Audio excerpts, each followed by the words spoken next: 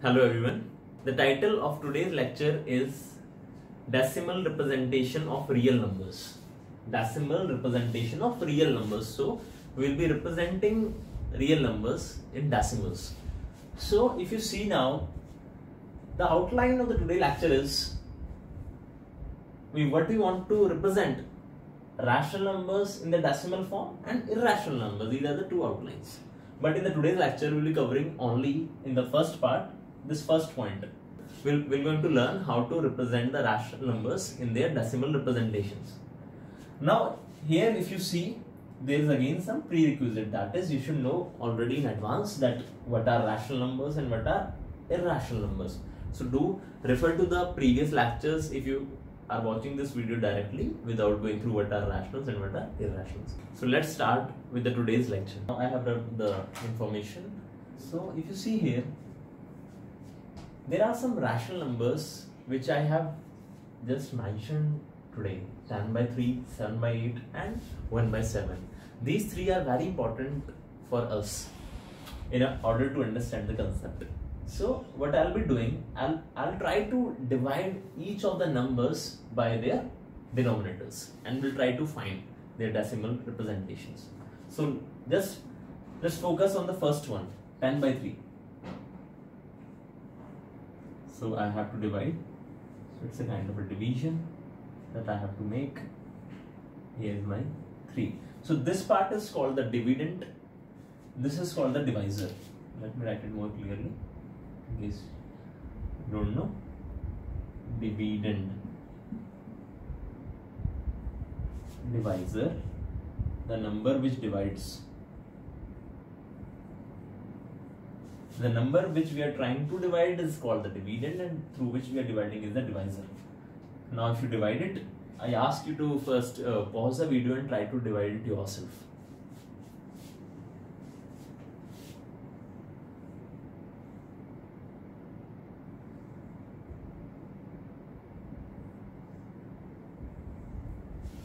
Now if you see here, I got a quotient. This quantity is called a quotient. And now here what I got is a remainder. The remainders are very important for us in the today's lecture. So if you see here, I cannot able to divide it further because it's less than the divisor. So I have to take a decimal here and I have to mark a 0 over here.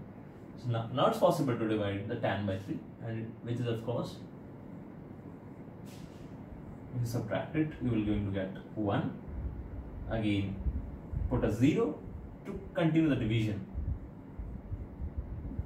You can easily subtract it. If you see now, there is some pattern if you can identify here, that every time the remainder is the same, so that our quotient will also be the same. So this will be like this way, and it will also going to continue in a similar fashion. Fine. So this is its decimal representation. I don't need to divide it further because these tails of 3 are same, they are repeating. Now let's come across the remaining 2 types of rationals. I ask you to again pause the video and try to divide it yourself. Now I have calculated all the rationals, and you can also verify your division that this will going to get. Now if here we have to make some observations, some quick observations. In the very first case, if you observe the quotient, the 3 was repeating. This digit was repeating again and again. In the second case, in the quotient, you have to focus here first that it is a finite, it terminated, there is no such repetition. And also now here there is some repetition. In the first and third case, if you identify the reminders, try to identify the reminders. This is the remainder. And this was here also in the very first stage before applying the decimal and taking the 0. The remainder starts repeating itself. Then in that case, if you see, the quotient are also repeating. This is the first observation. You can see here also. Here your remainder is now 1, and in the first stage it was also 1 because he was not able to divide, so it was the remainder. Fine.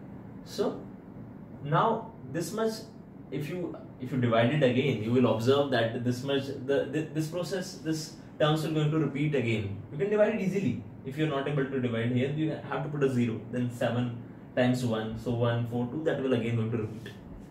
So this is the first observation which we made, that if the remainder is repeating itself, then so is the quotient, that there is some pattern in the quotient which is repeating. There are some number of digits which are repeating. Second thing is, this is the first observation. Second observation is number of digits which are repeating in the quotient. If you see here, only one digit, this 3 is repeating. This is the digit which is repeating, is coming again and again. So number of digits, so the number of digits which are repeating is 1, and which is less than the divisor. The divisor is 3, the number of digits which are repeating in the quotient is 1. If you come here, now here, how many digits are there? 1, 2, 3, 4, 5, 6. In all there are 6 digits which are repeating in the quotient, which is 6, which is less than the divisor again. So this is the second observation. The third observation is, if you see here, that the case in which your quotient terminated, then the remainder was 0.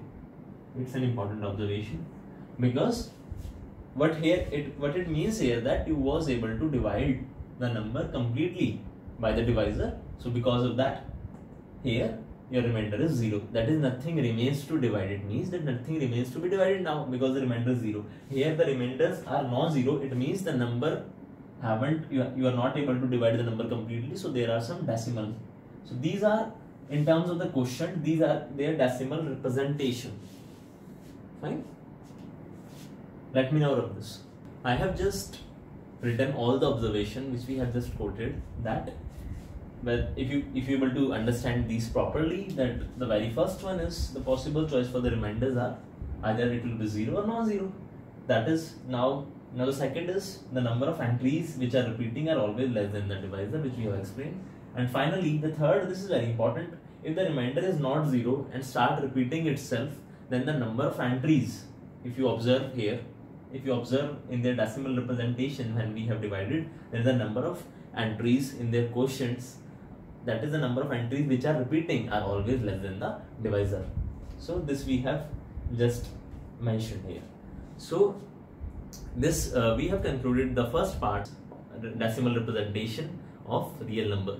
Do watch the next video. In the coming video, I'll be discussing and elaborating more on these, dividing it further in the 2 cases, and then we'll be moving ahead with the discussion of representation of irrational numbers. Do find some good relevant links in the description, and do like this video, share about our initiative among your friends, and do subscribe the channel. Thank you so much.